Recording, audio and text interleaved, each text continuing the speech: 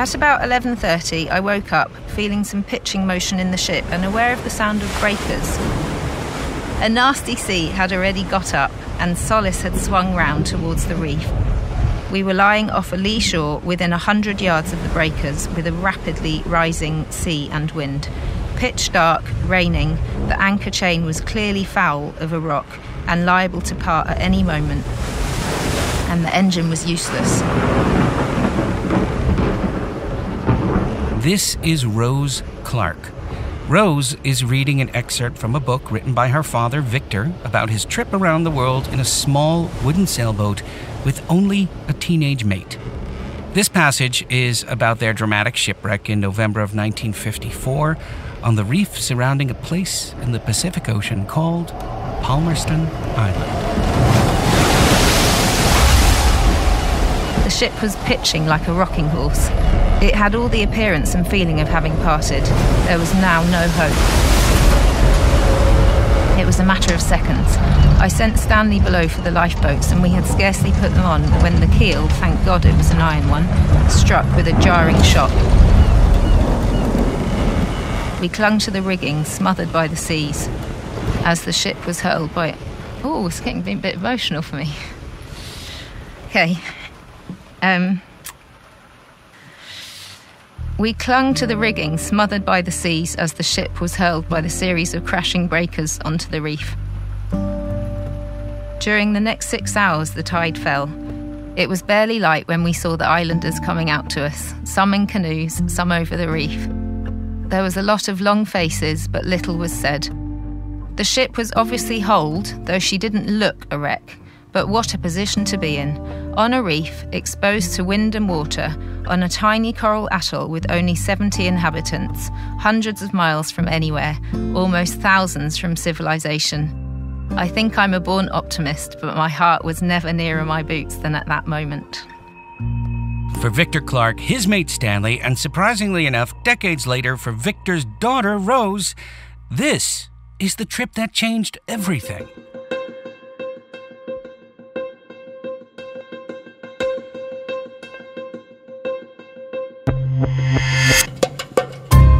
Hi, I'm Jonathan Grubert, and this is The Journey.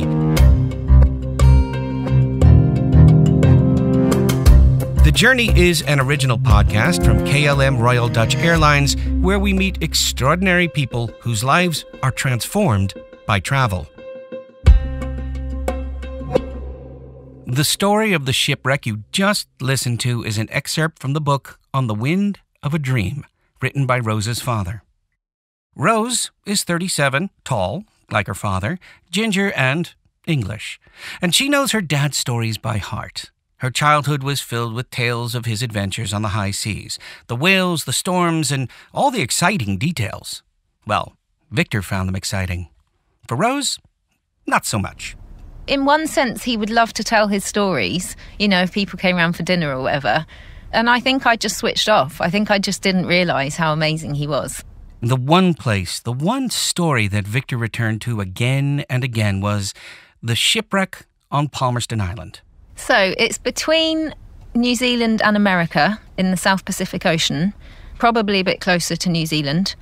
And it's kind of like halfway around the world from where I am in England.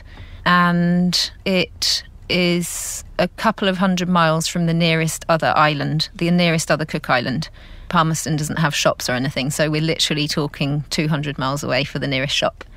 Depending on the time of year, 50 to 80 people live on this atoll that is part of the Cook Islands. Almost everyone on the island is a descendant of the original settler, the English sailor and carpenter William Marsters. Back in 1863, he brought 3 Polynesian wives to the island, which is divided up between the 3 families to this day. Palmerston is the only Cook Island where English is the first language, albeit with some anachronistic usages. Palmerston is also, without exaggeration, one of the most remote inhabited places on Earth. And despite having crashed his boat on its reef that fateful November night in 1954, and being forced to stay here far longer than he had ever planned or imagined, Palmerston was a place Victor Clark came to love deeply. He always said that Palmerston was his favourite place in the world and his favourite time of life. We used to joke and say, "Are we not your happiest time of life? What about your wife and your kids?" And he used to do his raucous laughter. And, we all used to laugh about it. It was an incredible time for him. And the people of Palmerston were in his thoughts and prayers every day for the rest of his life. Why were the people of Palmerston in his thoughts and prayers until the end of his days? Why was his time here the happiest time of his life? Why exactly was Palmerston so special to Victor Clark? Here's why. Lieutenant Commander Victor Clark had retired from the British Navy a mere 2 months when he set out on a 33-foot, all-white ketch, a 2-mast wooden sailboat called Solace. His plan? To sail the world. He was having a really rough time in the Navy and, so wanted to escape and have his trip round the jolly world. Go for an adventure. And for his trip, Victor needed a ship's mate. My name is Stanley Mathurin, born 14th March 1937. While on the Caribbean island of St. Lucia, Victor met the then 16-year-old islander Stanley Mathurin. Stanley was already locally famous for his sailing prowess, and he was looking for new adventures. So when Commander Clark turned up in Solace, introductions were made. He was a retired naval officer, and he knew that my great ambition was to go to sea and be a captain. He figured that was a good opportunity for me to go to sea. He said that he liked the cut of my jib or something like that. And so the next thing I knew, I was gone.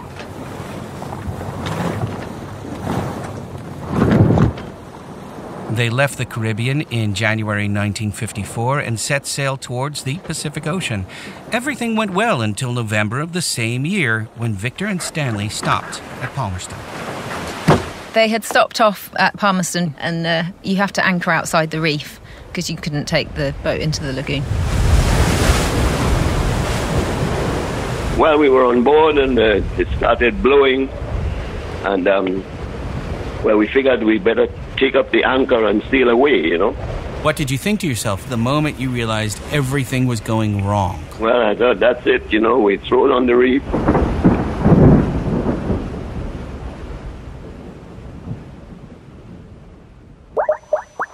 Yes, I still remember what he looks like.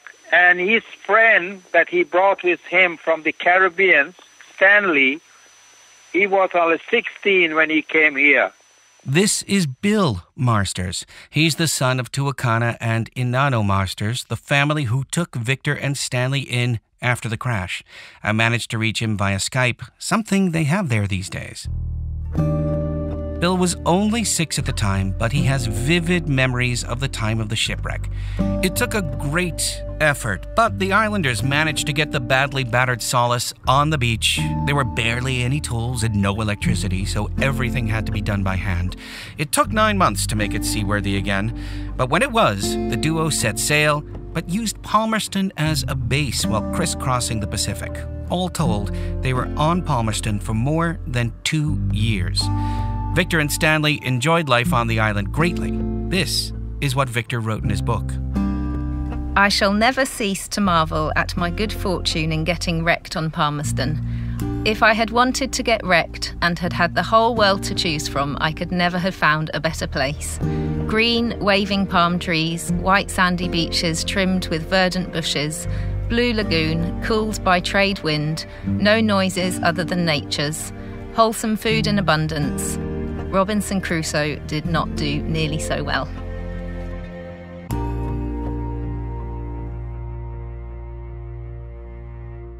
As time passed, Bill Marsters remembers how Victor and Stanley integrated themselves into life on Palmerston. He always have classes for the kids to study about the Bible and singing hymns. As you can imagine, the arrival of 2 new men for an extended period of time was kind of a big deal, full of grand moments carved into the history of Palmerston Island. Moments like the airdrop.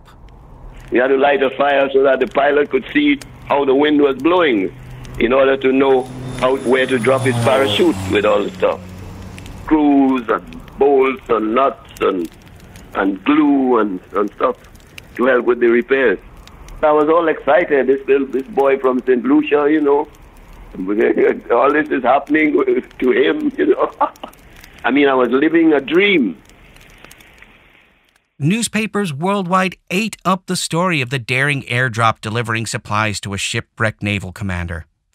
Victor Clark had some notoriety back then. Not just because of his daring circumnavigation of the planet in a tiny wooden ketch, but also because Victor was a decorated war hero who saw extraordinary action in the Pacific.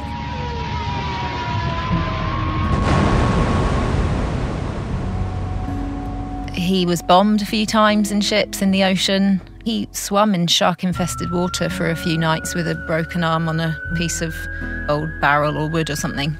I think he absolutely believed that God had his back. That was always his verse in life, is that he knew that moment he was in the water that God had his back and that he would survive it. Survive the ocean, survive the sharks, and eventually got rescued by someone and then betrayed. And then he was a Japanese prisoner of war.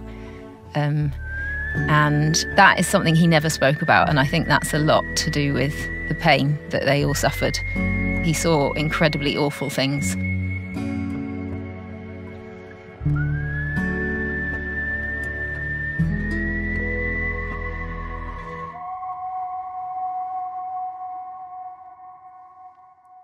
After the war, Victor was passed over for promotion and given a desk job. He resigned and immediately began his ambitious trip around the world that lasted more than 5 years. Back in England, at a youthful 68 years of age, he married a woman 30 years his junior and had 2 daughters. Rose was born when Victor was 72. Despite his advanced years, Rose says he was an energetic father and, because he was already retired, always around. Well, he was around physically. Emotionally, he may have been somewhere else. Here's a tender moment Rose sent us of Victor Enterself. By a purpose true, heeding God's command, warmer than the faithful few, hail to Daniel's band. He used to love reading us stories. He would dress up and knock on the door as a different character each time and come and be that person for a Sunday afternoon. He was just really fun. I felt close to him, but it was only when I was older, at the age of 20, that I realised that I had dad issues, in that I didn't know anything about an intimate father. There had been an emotional distance between us that I hadn't probably realised at the time. I don't think, as a child, I don't remember affectionate words being spoken to me. I don't particularly remember ever being told, "I love you," by Dad. So as a family, we're not very warm affectionately like that. I think towards the end of Dad's life, I learned to say, "I love you." Yeah, and it was hard, but I got there. Did he ever say it back? He was in hospital one time, and I was just able to be really honest with him. But I think he just smiled because he probably actually couldn't talk at that point. Lieutenant Commander Victor Clark died in January of 2005 at 97 years of age. And as large as he was in life, that is how humble his funeral was. As far as Mum's concerned, like when a body's dead, it's nothing because your spirit's gone to heaven and the body's just a body. So she wasn't precious about this kind of thing at all. We weren't in a great state when Dad died. We had like a tiny family funeral with a few people, and that was it. Dad had always envisioned horses with feathers and carrying his coffin on a carriage, like an important person would have. And obviously he definitely didn't get that. Rose was 25 then. Meanwhile, she trained to be a special education teacher and got a good but demanding job. I had been working in Central Manchester Primary School as a learning mentor, training as a therapeutic play worker to help with the children that were really troubled. I loved it, but as the years went on, I got increasingly burdened by it and I just felt more and more useless. And I didn't know how to fix these people that were very broken. And I think that really began to frustrate and upset me. And it just became too much. And I guess you would say I got burnt out. Just like her father, Rose is a devoted Christian. She walks around with a worn, dog-eared Bible full of notes and comments written in the corners. But back then, Rose says she became alienated from her faith. I had begun to slip into patterns of life that weren't particularly helpful. So I had started drinking a bit more excessively again. I had started dabbling in smoking weed again. But all the time going to church still, that was the thing. It felt like I was being really hypocritical because on one hand I was loving Jesus and knew that I was unconditionally loved by him. But then on the other hand, I was doing things that were just really not great for my quality of life and probably hurting other people along the way as well, I think. Add to that a difficult living situation and a complicated and unfulfilling love life. But just then, a couple of remarkable things kind of came together. Her cousin inherited Solace, the sailing boat Victor Clark and Stanley circumnavigated the world with. Rose and he were refurbishing Solace together. They came across all kinds of silent witnesses to the long journey Solace made with her father, like the improvised nails the Palmerston Islanders used to stitch her together. She started rereading her father's book about his voyage around the world. And when she was a child, her father's stories often bored her. But now, for the first time, she found a new appreciation for her father's amazing feats. And she was particularly curious about his time on Palmerston Island. Yeah, so I was reading Dad's copy of On the Wind of a Dream, and tucked in the front cover there was a piece of paper and it had a Palmerston telecom address. And I thought, wow, this could be my route in. So I emailed it and I said, for the attention of Mama Inanno. And I wrote and I said, Dear Mama Inanno, I have no idea if you remember who Commander Victor Clark is, but I'm his daughter and I am wondering if I could come and visit you because, you know, Palmerston was a great time of his life and he spoke very fondly of you and Turkana and all your family when I was growing up. So can I come and visit? Tuakana and Mama Inanno were the people who took in Victor and Stanley. Despite the passage of nearly 6 decades, Mama Inanno remembered them very well. She also told Rose she was more than welcome. So, Rose prepared for the trip to tiny Palmerston Island, that speck in the Pacific that played such an outsized role in her father's life. She took enough for a few months' travel. My cousin Tom said to me, are you going to take your dad's ashes? And I said, oh, if I've got room, I might. You know, it definitely wasn't a planned thing from my point of view. I had like a front pocket on the front of the rucksack. And so I had room. So I took some of Dad's ashes, as many as I could fit in a jar. It was a big old peach jar that my mum had lying around. So I stuffed his ashes into this peach jar, screwed on the lid and thought that'll do. Why would you take your dad's ashes? Because it was the place he loved most in the world. Getting to Palmerston is still quite a journey. First, Rose flew to LA, followed by a long flight to Rarotonga, the largest and most densely populated island of the Cook Islands. Mama Inanno happened to already be there for a medical procedure, so the two met on the island, and together they prepared for the final leg to Palmerston. There are no ferries or flights there. The only way to get there from Rarotonga is to wait for a cargo ship that just happens to have Palmerston on its route. They waited a month for the ship to take a trip which even today is not for the faint of heart.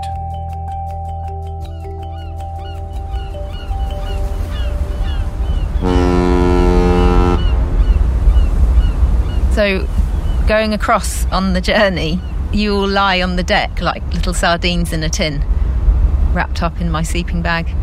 We had a tarpaulin over us in case it rained, and to probably cover us from the wind a bit as well. There were people chucking over the edge, you know, being sick. And how long did it take? It's about 3 days, 2 nights. We had arrived at the night time when we were sleeping. I think the little boy Ngariki, he had started to get excited when he'd peeled up the canvas to see that we'd arrived, and there was a light in the distance, and he said to me, oh, this is Palmerston, we're home. Yeah, it was amazing. We get picked up by the little tin boat. You know, the islanders come out and they pick you and your stuff up and drive you back across the lagoon. And I was in the same boat as Mama Inanno. We stepped ashore and she put her arm around me and she said, "Welcome, my dear, you have fulfilled your father's dream." Because she knew that he'd always wanted to come back. Your eyes are tearing up a little. Yeah, every time.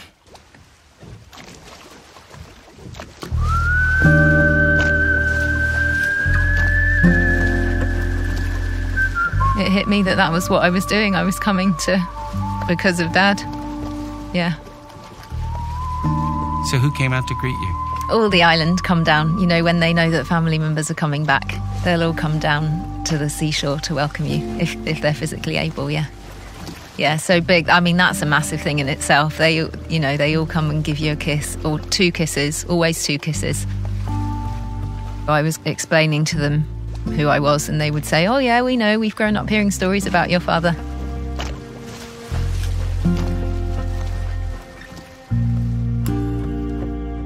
Bill Marsters explains how Victor Clark is remembered on the island. Well, I think he was a really a good man, a Christian man, and everybody who was on the island knows him, what he had did for the island, eh? We never saw that his daughter will come back to follow up her father's route, what he did. Rose settled onto the island, staying with Bill and Mama Inanno, or Grammy, as Rose calls her, and then she showed them the peach jar with her father's ashes. I said to her, "Listen, I've got Dad's ashes. Is it okay if I scatter them in the lagoon or whatever?"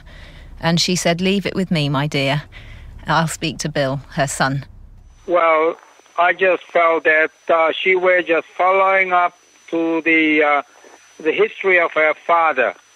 One of the reasons is to bring his ash back, but that's what the really aim. She said she want to come to get approval from the family if she can bring her father's ash and bury it beside my father.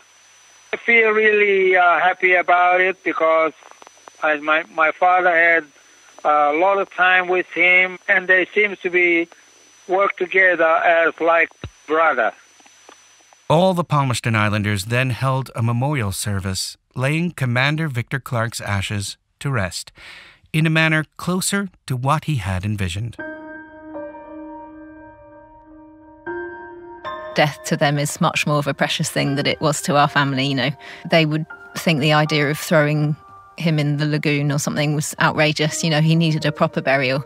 And they were, you know, they were so honoured that I had brought him home. So it was a really special thing for them.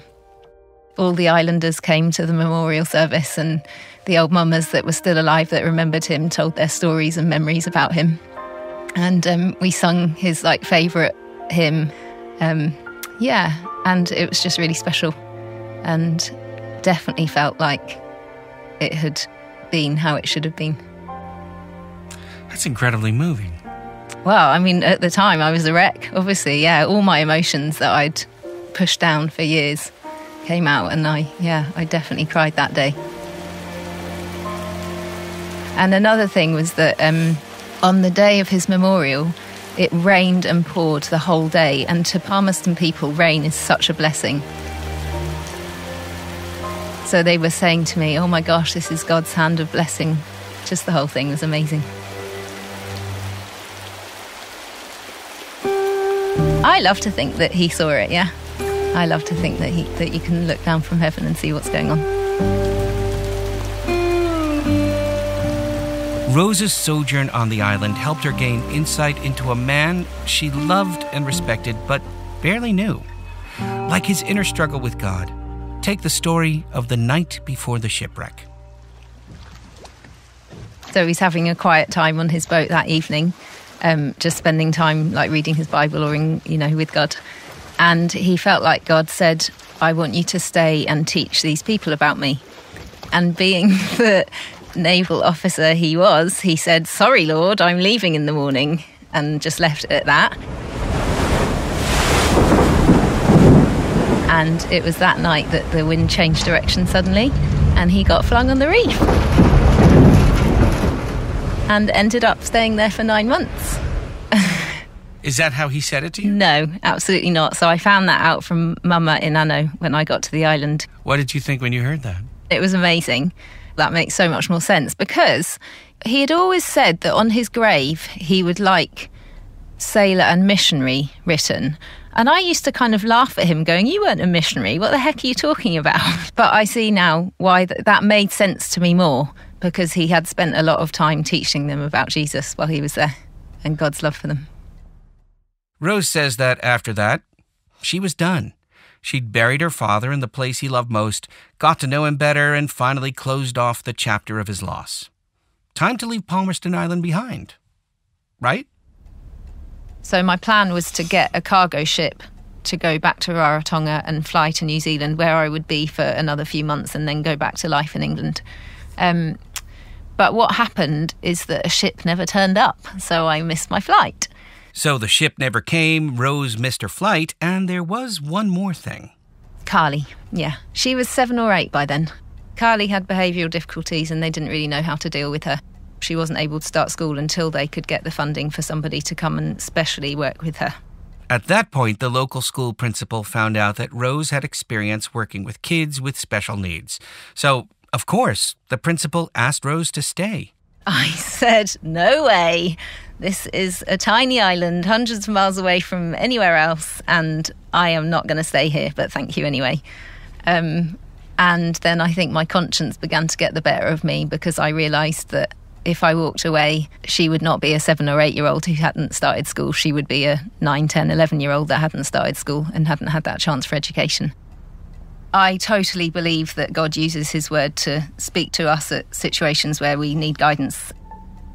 So the next morning I was walking around the beach doing my daily walk, and there was a weird strip of red water right by the water's edge. It was bright red, a couple of 100 metres worth. And God spoke to me about the Red Sea and how he had parted the waves for the Israelites to leave Egypt to their freedom, and just said to me in my spirit, I'm going to make a way where there seems to be no way. I knew what I felt God was saying to me. And then just thought, okay, there's nothing else I can do now. I'll stay on Palmerston. So, you plan to leave. Something happens that intervenes. You change your mind and you decide to stay. Where have I heard this story before? You have heard that with my dad. So for him, it was like a little argument with God. And for me, it was a God saying, this is the shape hole that I've carved out that you fit perfectly into. And it didn't take a shipwreck for me to say, okay, I'll stay. A religious person would listen to this story and say, she read God's signs correctly. Others might say she was looking for reasons to stay. Whatever you believe, Rose, who, like her father before her, had no intention of staying on one of the most isolated places on Earth, decided that, for now, Palmerston Island is home. And this is what Rose's routine was like.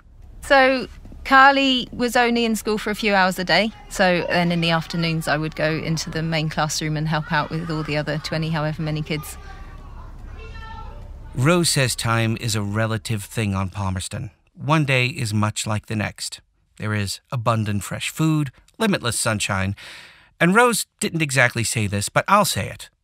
A sense of purpose. The feeling that she was there for a reason. In this new environment, far away from everything familiar, she could reinvent herself. I thought, okay, I'm going to try and live life without alcohol. And for me, alcohol had been a real confidence thing, especially socially. It had always been a bit of a crutch for me. So to try and integrate into a little community without my false crutch of alcohol was a challenge. But, you know, it was one that I overcame and managed it. After that, I never drank alcohol again. And Rose changed her life in other small but significant ways.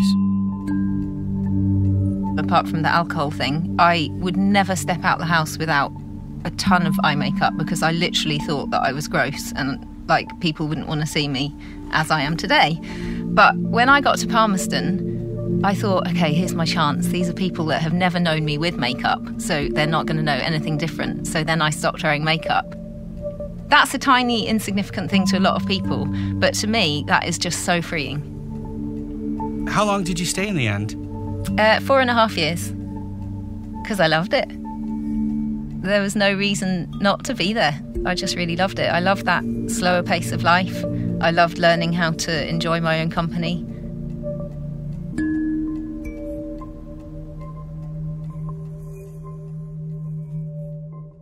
At the end of 4 years, the day came that Rose returned to Britain.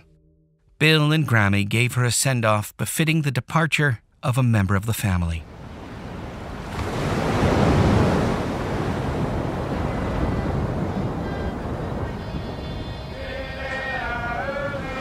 Took me to the beach where we always say goodbye when anyone's leaving. Same as when Dad was there, big semicircle of people all gathered, and then they sang their Maori songs, traditional Maori song that they sing when people go. And yeah, then all the kissing begins and all the tears, obviously this time because it was a final goodbye.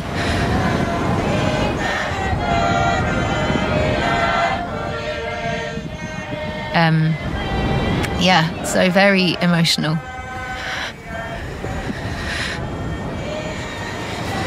Especially saying goodbye to Grammy, because I knew that it would probably be the last time that I saw her, because she was well into her 80s already. So that was really hard. I think I tried to tell myself that I would see her again just to make it easier. But I mean, we both knew that we wouldn't this side of heaven, so yeah, that was hard. She like physically found it difficult to let go of me. Yeah.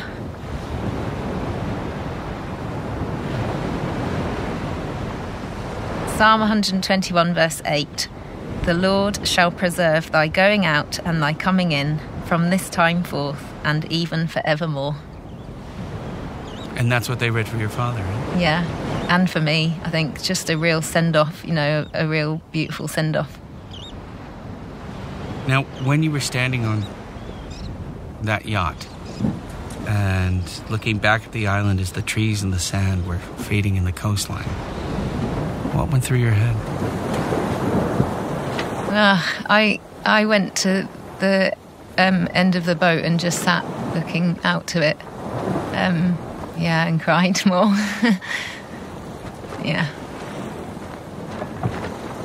Rose has been back in England for 1.5 years. She works for a charity and loves it. And she says her time on Palmerston has changed her for the better. Are you happier? Yeah, definitely. Yeah. I feel like I went a prisoner and came back free. I've learned lessons and I've carried them back into this busyness. And I'm determined not to get caught up in the rat race again. Do you understand your dad better, you think? Yeah. What part of his life do you think you understand better? His need to find a purpose and just to run away from all the crap that life brings sometimes and go and, I hate that expression, find yourself. I guess for me, it was to find God in a more intimate place.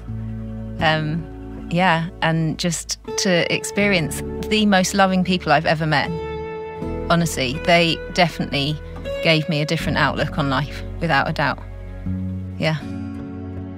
You think you'll ever go back? Yeah, I'll go back, definitely. And whether that is to live for years or just to visit for months, I'm not sure, but I will without a doubt go back.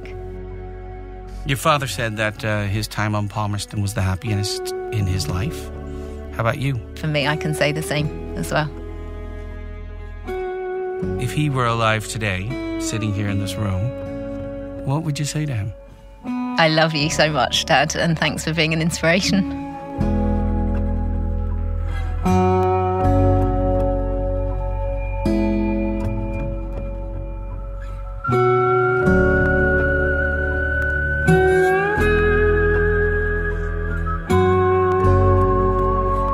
Rose Clark. If you'd like to see pictures of Rose's time on Palmerston, or if you'd like to listen to an interview Victor Clark gave to the Imperial War Museum about his time on World War II, we will put them on our website, podcast.klm.com. Go and look, go listen, they are fascinating. This was the last episode of the first season of The Journey, an original podcast brought to you by KLM Royal Dutch Airlines. To hear more stories about the trip that changed everything, go to podcast.klm.com. And why not review us on Apple Podcasts? It helps other listeners find this podcast. Thank you so much for listening. I'm Jonathan Gruber.